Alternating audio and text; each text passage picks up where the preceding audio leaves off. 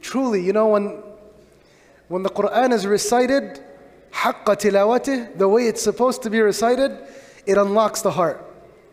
And today, we listen to some of the most beautiful ayat in the Quran. As there's no, you know, we can, you know, the Quran speaks about so many different subjects.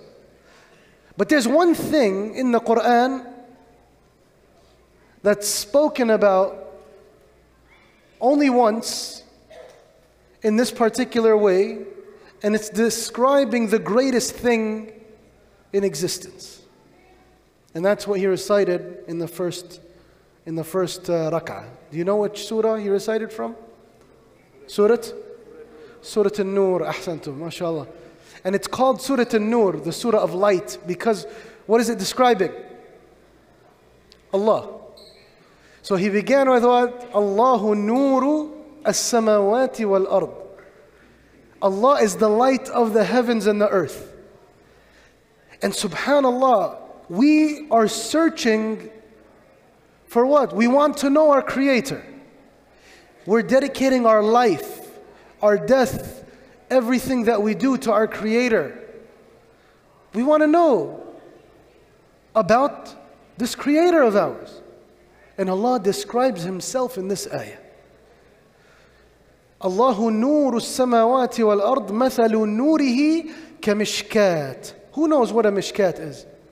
Have you ever been in a house? I know when I was younger and I went to Palestine, we lived in an old buyut. When I went to visit my grandpa and grandma in Palestine, my uncles and my aunts, they lived in old houses. Like I'm talking about, when I say old, I'm not talking about 100, 200. I'm talking about like before America was discovered type old. Like these are 500, 600-year-old houses, right? They've been in the family for like centuries. So we went in the house. There's something in the house called a mishkah. And that is basically like a little window in the middle of the wall. It doesn't have a window. It's just a place that's like kind of like pushed in. It's like a shelf that's built into the wall and they put something on it. Allah subhanahu wa ta'ala said, the example of Allah's light is like that mishkah. You see that? That little box in the wall? The square rectangle? Yeah. Mishkah. Fiha, inside of it, is a misbah, is a lantern. Okay, now I want you to visualize this. This place in the wall, the mishkah, it has a lantern inside of it. Al-misbahu, this lantern, fi zujaja, is inside a glass cover. Now, az-zujaja, this glass cover, كَأَنَّهَا كَوْكَبٌ دُرِّي. It's as if this glass by itself, without the light that's in it, the glass, it's as if it is a star, the brightest star in the sky. يُوقَدُ مِنْ شَجَرَةٍ مُبَارَكَةٍ زَيْتُونَةٍ. And this flame that's coming out of it, you know, we put kerosene and we put all types of like oil and whatever it burns, right, on the bottom. No, Allah's saying what's burning here is oil from an olive tree, but not any olive tree. لا شرقية ولا غربية. It's not to the east, not to the west. A perfectly standing olive tree. A perfectly standing olive tree. يَكَادُ زَيْتُهَا يُضِيء. It's oil, it's as if it seems to light without even being touched by fire. وَلَوْ لَمْ تَمْسَسْهُ نَارٌ نُورٌ عَلَى نُورٍ. The oil is light. The lantern is light. The fire, the flame is light. The glass is light. Now I want you to think of this mishkah that has all this light coming out of it. Why did they put it inside something? Why couldn't they just hang it on the wall? Can someone explain to me?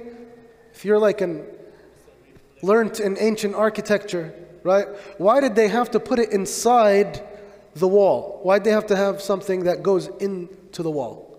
Do you know why? To brighter, because that it reflects on the whole wall, And then that wall, it lights everything else. Correct? Subhanallah. So Allah subhanahu wa ta'ala says at the end of the ayah, Nurun ala nur. It's light within light. يهدي الله لنوره من يشاء. He only guides to it whomever He pleases. Guys, you know, sometimes when there's a light in here, sometimes you look right under it, is it dark or light? Sometimes there's no light right under this inlet. And sometimes there's a lot of light that's very far. Allah can bring the distant with His light and can misguide and prevent from His light the ones who are closest to Him. I worked in Medina as a teacher, and I would talk to my students sometimes. And I would tell them, hey guys, you know, the haram was right down the street. Like I could make every salah in Masjid Nabawi. Every salah, even like take a break for dhuhr, go drive there, 3 minutes, park in the bottom, take the elevator, boom, I'm right there in front of the Rasul Sallallahu Alaihi Wasallam's grave. Yani I'm there every day, you know, 5 salahs, because the haram is the local masjid.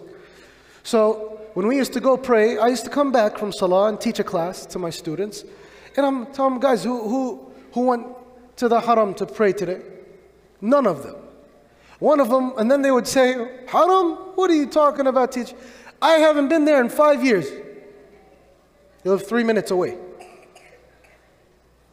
3 minutes away.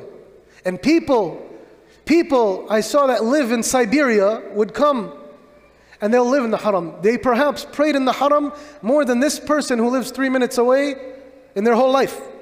That person in 2 weeks would pray more than that person. Subhanallah. And then would go back home and get the ajr of praying in there, because Allah knows if He kept them there, they would have kept praying in there. Subhanallah. Because their reward is by their intention. So Allah guides to His light whomever He pleases. Just because you're close doesn't mean you're guided to this light, and just because you're far doesn't mean you're misguided or you're casted away. But there's one thing, you know, if I describe something beautiful to you, it's beautiful. We all like food, right? Let me just, if I describe, I'm not going to say cheeseburger because everybody's like, hey, wait a minute. He's trying to plug that in right there, right? The hamburgati. No, I'm not going to say that. You know? But let's say like a beautiful, like a rice dish, right? And they tell you what spices they put on it, and the oils it was cooked in, and the meat, and the different condiments, everything that comes with it, until you visualize it. What's the first question you're going to ask? If I tell you about this dish, what are you going to say? Huh? No, please don't say, is it halal? Because, no, it's going to assumably it's halal, ya akhi. Allahu Akbar. Right? I described, you know what I ate? I ate this, and it has this on it, and it has this, and then they added this. Oh my God, it's so delicious. What are you going to ask me? Where can I get it from? Okay, where's this at? After Allah described His nur, what are we going to ask? Ya Rabb, where do I find it? Where's this nur? I want it. That you guide people to. I want to get to it. The first ayah after this ayah is what? No. في بيوت أذن الله أن ترفع ويذكر فيها اسمه. In houses that Allah is allowed for it to be established. His name is remembered in it. In the day and in the night. It's remembered by who? Rijal, men. But not just any men. لا تلهيهم تجارة ولا بيع عن ذكر الله. Tijara means what?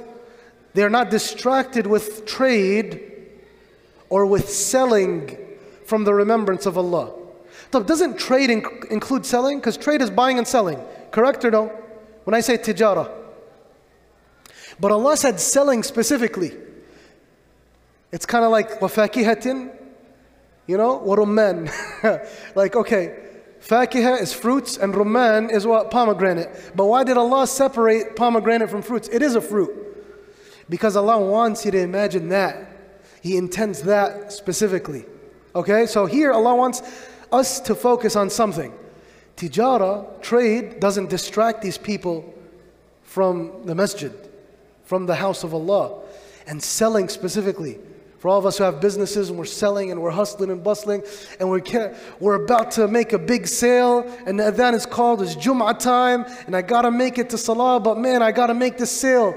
If I keep pushing, I know he's gonna budge. I'm gonna make $10,000 commission right now. All I gotta do is keep at it. He's about to sign it. He's about to sign it. And guess what? And you're looking at the time and you're about to miss Jum'ah and you gotta make that trade-off. Allah is saying the ones who have His light are these men. The one who drops that sale. Like, you know what, I really got to go. I'll come back later. You know, if it was written, then we could sign this contract. If not, it's okay. These are the people who have the light of Allah. It's tough, right? But this is where you find it. Allah described it. Subhanallah. We ask Allah to bless us with His light. We ask Allah to guide us with His light and to guide us through His light and to make our lives light and to make our eyes and what we see with His light and what we hear with His light and to fill our hearts with His light and to fill our life and our death and our graves with His light. Ameen ya Rabbil Alameen. Allahumma salli wa sallim barak ala Sayyidina Muhammad wa akhiru da'wana alhamdulillah Rabbil Alameen. Assalamu alaikum. إن المسلمين والمسلمات والمؤمنين والمؤمنات والقانتين والقانتات والصادقين والصادقات والصابرين والصابرات والخاشعين والخاشعين والخاشعات والمتصدقين والمتصدقات والصائمين والصائمات والحافظين فروجهم والحافظات والذاكرين الله كثيرا والذاكرات أعد الله لهم مغفرة وأجرا عظيما.